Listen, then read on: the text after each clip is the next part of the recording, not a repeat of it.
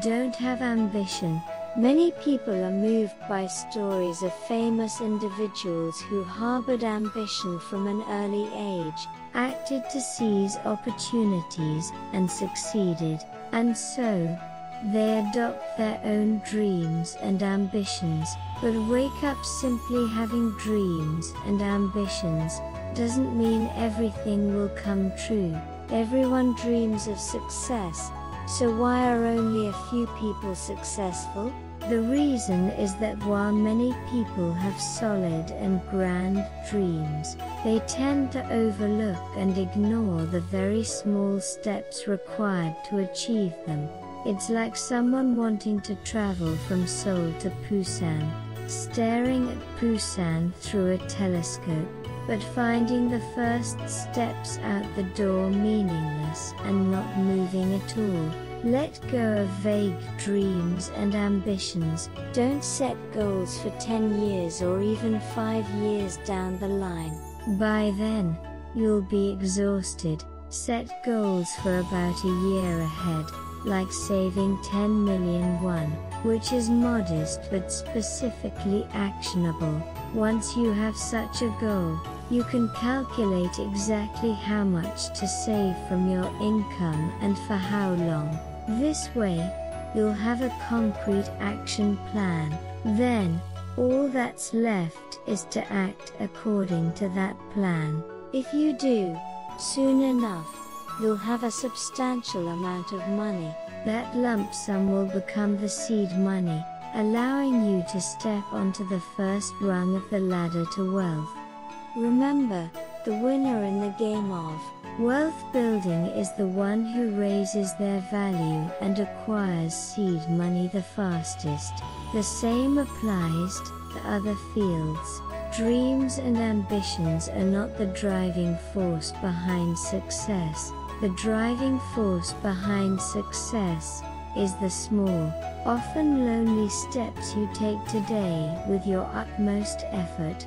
World-renowned tennis player Pete Sampras once said when asked about the secret to his success, "I never try to win a match.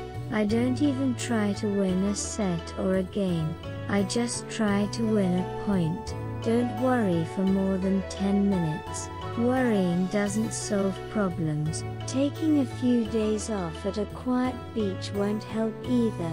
We only have less than 10 minutes to think about any problem. Whatever your worries, write them down on paper.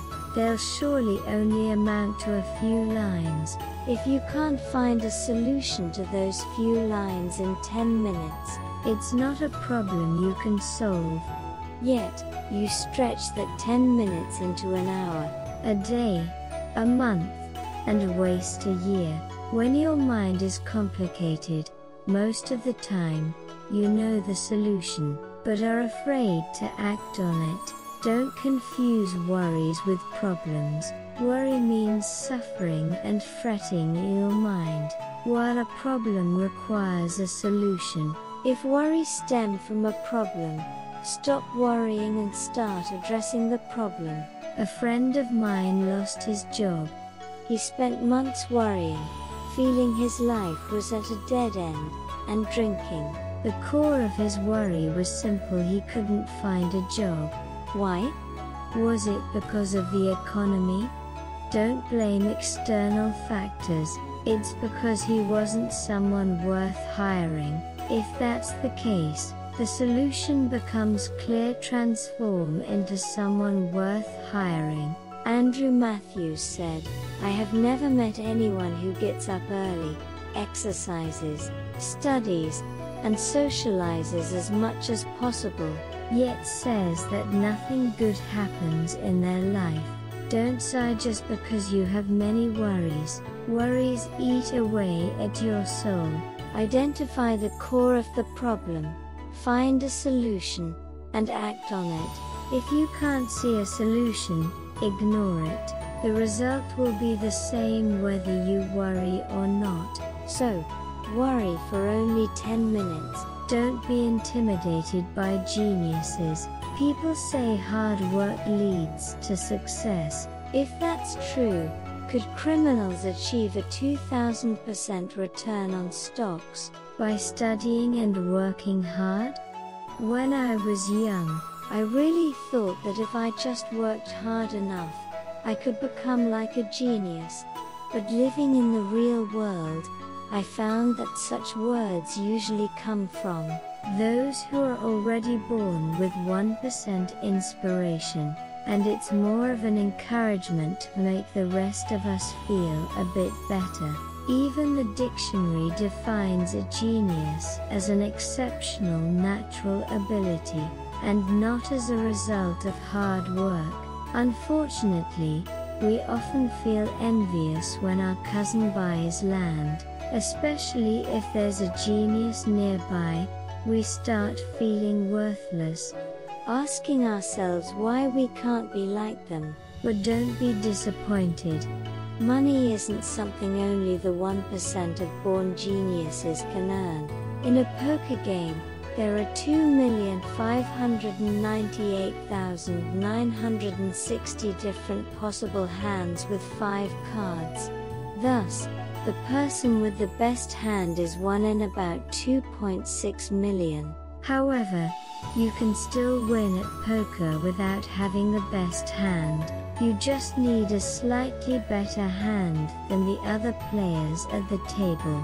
So, ignore the geniuses with the best cards. Their poker games are filled with similar people. The key point is you don't need to be intimidated by the stories of geniuses. Making money is a game against other ordinary people, not against those far superior to you. To build wealth, you don't need divine talents, academic backgrounds, or certifications. If you want to walk the path to wealth, realize this quickly. Ultimately, it's a game with other ordinary people. Competing with ordinary people isn't that hard. Just compete with others in your field and win. While they're playing, don't play while they're sleeping. Sleep less. Save money while they're spending and look for opportunities. There's a clear reason why those who strive succeed. Stay alert, and take my words to heart. Ordinary people believe that without an academic background, connections, or capital, they can't succeed. Those without these things believe that trying is pointless, and give up from the start. These are the people around you, who look ahead from their current position and give up in advance. They dream of quick riches, showing an ignorant interest in celebrities, games, sports stars, luxury brands, and horse racing. The game you're playing is with these people. This is a joyful and fortunate fact for you. It's like being in a war where your enemies have already decided not to fight, and have laid down their weapons. In such a battle, you don't need guns. A bow or a book will do. You don't need anything grand, a shiny academic background, or a lot of capital. Understand this quickly. Your competition in becoming wealthy isn't geniuses, but ultimately your own willpower. Keep this very simple fact engraved in your heart. Eliminate the root of stress. People often hear advice like, don't rush. The world won't end if you don't do it today. Live relaxed. Abandon competition. Skill and ability aren't everything. Live slowly. That's the way to avoid stress. If you follow such advice faithfully, I can assure you that in a few years, you might have a healthy body, but your work will probably have failed long ago, or you'll have been fired and become a healthy unemployed person carrying several resumes. Some might still say health is the most important. They'll say you lose everything if you lose your health. That's true, but it doesn't mean you gain everything if you keep your health. Look at the core of the problem. Why does stress occur? Because problems arise. Where do those problems come from?